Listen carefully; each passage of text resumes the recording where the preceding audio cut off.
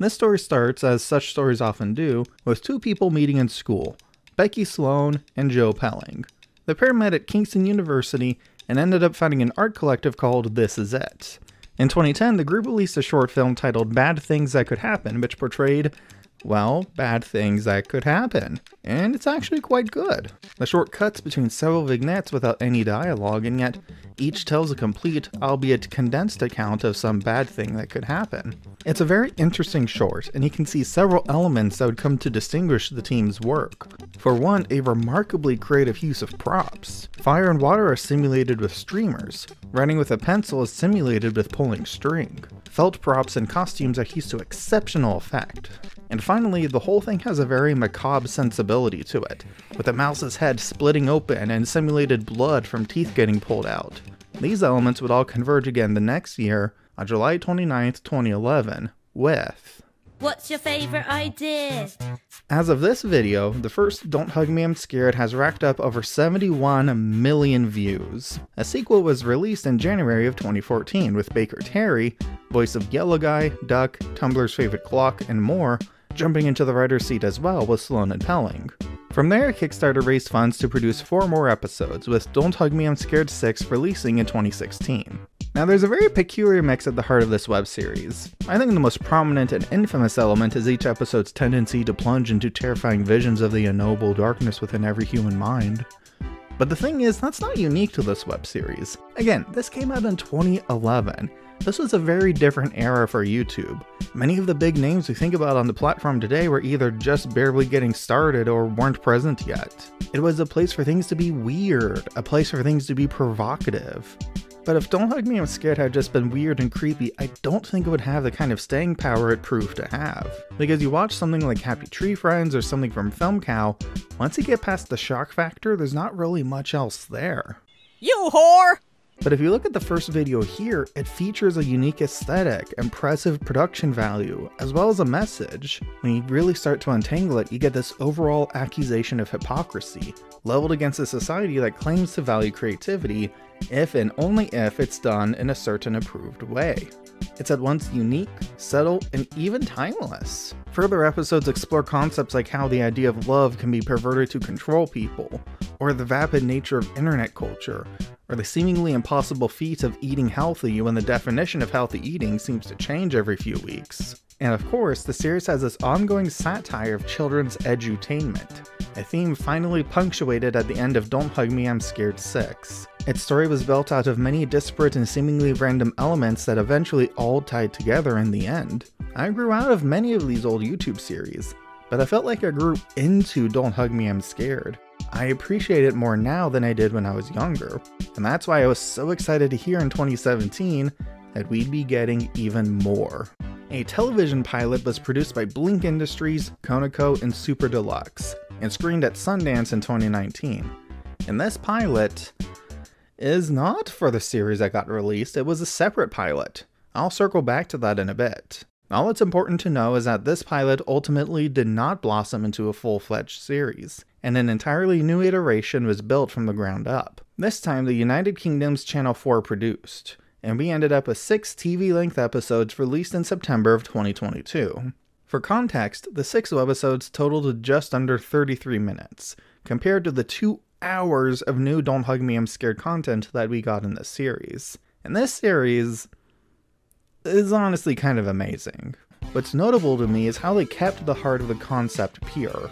Channel 4's Don't Hug Me I'm Scared preserves the series' commitment to puppetry and animation, and we see different animation media get used, which is just kind of amazing to see. I mean, look at this claymation, it's so smooth and expressive, that is incredible! The series keeps a similar sense of satire to it, lampooning the modern workplace, the social spectacle of death, and the very pursuit of knowledge being corrupted by motives of pride and greed. But it's also worth noting what has changed and been added. For one, the pace isn't quite as frantic. Not to say it's a slow series at all, far from it. Every episode breezes by delightfully. But it's also worth noting that the kind of crazy energy you can get away with in a 4-minute long YouTube short can't be sustained in a 22-minute TV episode. So to fill it out, we get fuller stories and more character development. But this isn't just thrown in, each new element aligns with the overall goal of the series, taking twists and turns that leave the characters and viewers turned around in the best way possible. It's interesting seeing each of the main trio having a chance to realize that something is very wrong with the world they live in and try to do something about it. It adds to the overall existential horror of it all. Then there's the humor. Sam Campbell, a stand-up comedian, joined the team as a co-writer. It's very noticeable how much more comedy this series has now, but it's played in a way that really works. First of all, the jokes are actually funny. Could I please have a touch of the clipboard? No. Well, I say put the clipboard in the bin, because I hate the clipboard. So that helps. A lot. In fact, this show is a superb example of adult comedy that doesn't just fall back on dirty humor.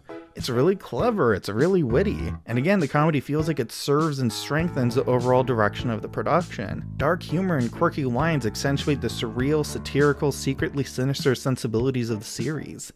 It adds so much to the production without sacrificing anything. I honestly cannot express enough how impressed I am at how this new release turned out, especially when compared to the Sundance pilot.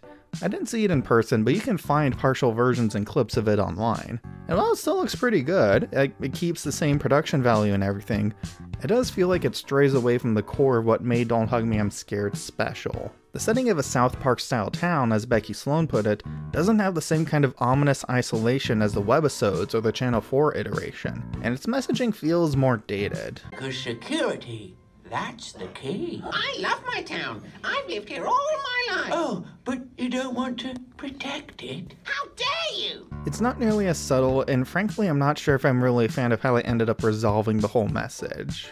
Again, I'm speaking as a guy who's only seen some bootleg clips of the pilot, and I would like to eventually see it released because I'm sure it's still good, but I don't think this would have been as strong an angle to take the series. It's very nakedly political and heavy-handed in a way that I think would have made the commentary less compelling. And the way Baker Terry talked about it, referring to current affairs as a dirty phrase, makes me think they had similar thoughts.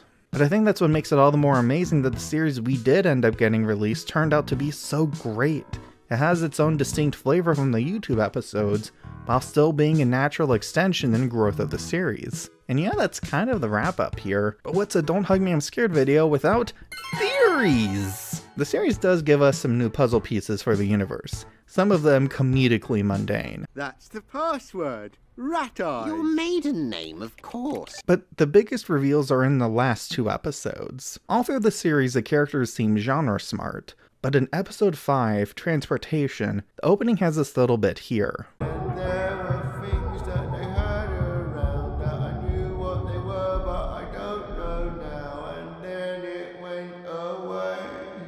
This will come back in a little bit. In the episode itself, Red Guy seems to be intent on breaking out of the setting, and he pushes everyone to leave the house. But as things go awry and pressure mounts to turn back, there's an increasing sense of desperation. I'll never know if Grolton made his appointment. Well, obviously he will. He always does. What do you mean? Grolton always makes his appointment, and no matter what happens, they start the next episode back at home. We can't go back. I'm not going back into that house! And yet, even when it seems they've won their freedom, we get this sudden twist at the end. But no matter how much the wheels turn, the journey always ends up back at home. It's basically a deus ex machina, an abrupt resolution reached suddenly and unexpectedly, and yet it works. It feels like a divine intervention of the most malevolent kind, and it retrospectively makes Red Guy's efforts more tragic.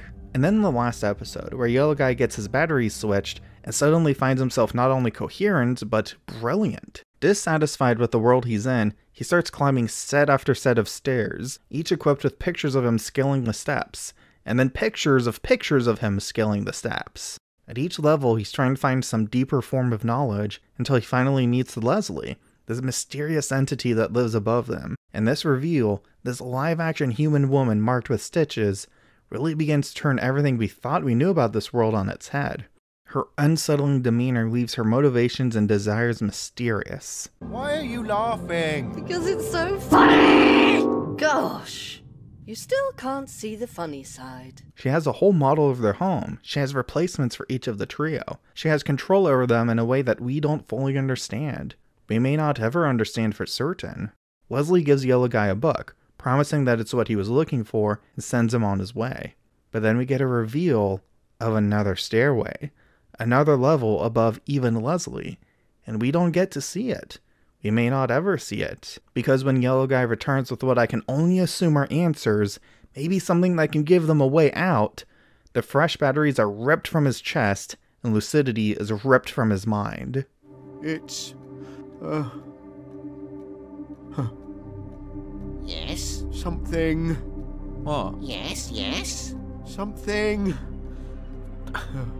incredible.